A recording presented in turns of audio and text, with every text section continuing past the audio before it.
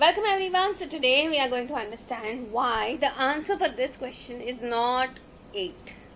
Okay, see, we have 2 minus 4. Whenever you have a subtraction happening, you will do the subtraction normally. What do you do? When you do take 2 out of 4, you are just left with just another 2.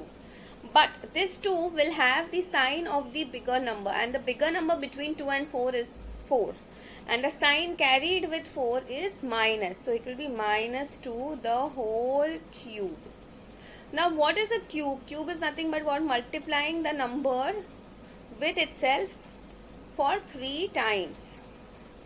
So now we know negative into negative gets you a positive, multiplied by another negative number, gets you a positive, so this becomes 4.